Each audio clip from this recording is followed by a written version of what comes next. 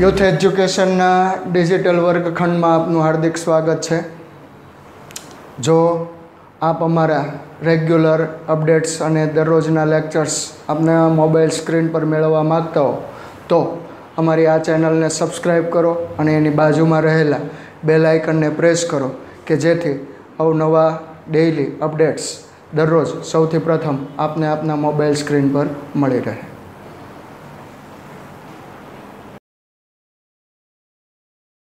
તો સ્વાધ્યાય 7.3નો પ્રશ્ન ત્રીજો થોડોક મોટો દાખલો છે। ગણતરી સરળ છે પણ આમ લંબાઈ થોડીક મોટી છે અને 3 માર્કમાં પૂછાય એવો આ દાખલો કે જેના શિરોબિંદુઓ 0, -1, 2, 1 અને 0, 3 હોય તેવા ત્રિકોણની બાજુઓના મધ્યબિંદુને જોડવાથી બનતા ત્રિકોણનું ક્ષેત્રફળ શોધો અને આ ત્રિકોણનું ક્ષેત્રફળ અને આપેલ ત્રિકોણના ક્ષેત્રફળનો ગુણોત્તર શોધો।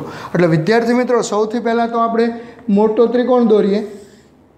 આ એક ત્રિકોણ, આનું નામ ધારો કે હું ABC આપું છું, અહીંયા A, અહીંયા B અને અહીંયા C।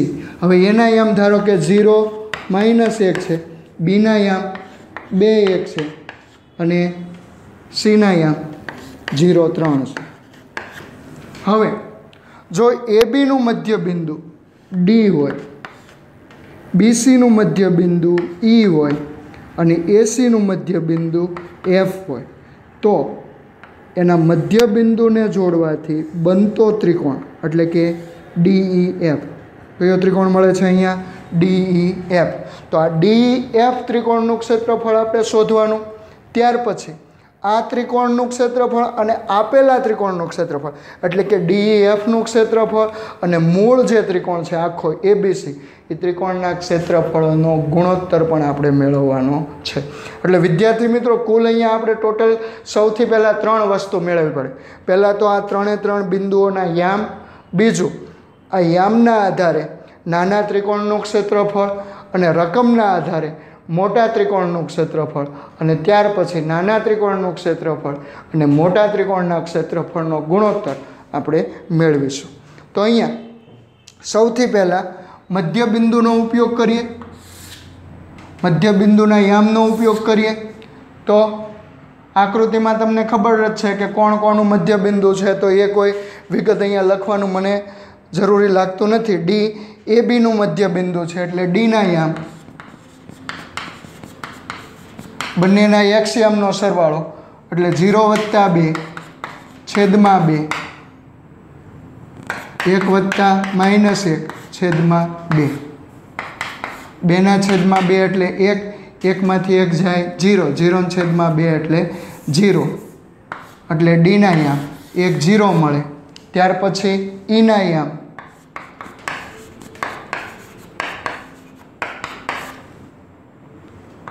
2 + 0 છેદમાં 2, 1 + 3 છેદમાં 2, 1, 2 અને Fના યામ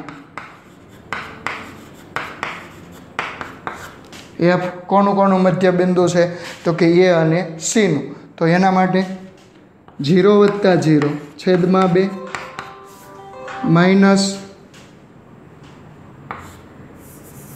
+ 3 છેદમાં 2। તો અહીંયા Fના યામ આપણને મળે છે 0, -1 + 3 એટલે 2 અને 2/2 એટલે 1 એટલે Dના યામ મળ્યા 1, 0, Eના યામ મળ્યા 1, 2 અને Fના યામ મળ્યા 0, 1। તો એના આધારે હું અહીંયા યામ લખું છું D10, E12 અને F01। તો આના આધારે x1 1, y1 0, x2 1, y2 2, x3 0 and y3 = 1। તો હવે આપણે લખીએ DEF બરાબર વણાફ x1 કૌંસમાં y2 minus y3 plus x3 કૌંસ x2 કૌંસમાં y3 minus y1 plus x3 કૌંસમાં y1 માઇનસ y2. તો હવે 1/2 x1 ની વેલ્યુ આપણને મળે છે 1, y2 2 minus 1, x2 1, y3 1, y1 0, x3 0, y1 0, y2 2. તો હવે 1/2 2 એકા 2 1 ગુણ્યા 1 ગુણ્યા 0 0 ગુણ્યા -2 એટલે 0 આવશે. તો અહીંયા 1/2 કૌંસમાં 1 + 1 ધેરફોર 1/2 × 2 તો DEF બરાબર મને મળે છે 1. 2 ઉડી ગયા એટલે DEF ની વેલ્યુ આપણને મળી 1. હવે આપણે ABC માટે શોધીએ. તો ABCમાં 1/2 સૂત્ર એનું જ લખીએ x1 y2 માઇનસ y3 વત્તા x2 y3 માઇનસ y1 વત્તા x3 y1 માઇનસ y2. તો હવે આપણે આના માટે ABC માટે તે x1 y1 x2 y3 x3 y3 મેળવી લઈએ. તો x1 0 y1 માઇનસ 1 0 માઇનસ 1 છે એને આપણે a કહીએ, 2 1 છે એને હું b કહું. તો x2 બરાબર 2 ને y2 બરાબર 1, x3 બરાબર 0 ને y3 બરાબર 3. તો હવે કિંમતો આપણે મૂકીએ વિદ્યાર્થી મિત્રો. તો 1/2 x1 તરીકે 0 તો y2 હવે એનો કોઈ મતલબ રહે નહીં કારણ કે એ 0 જ થઈ જવાનું છે.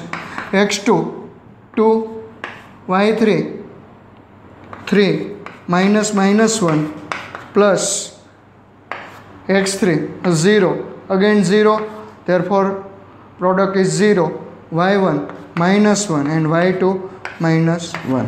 ઓકે તો 1 2 તો 0 ગુણ્યા કોઈ પણ સંખ્યા એટલે 0 જ આવે.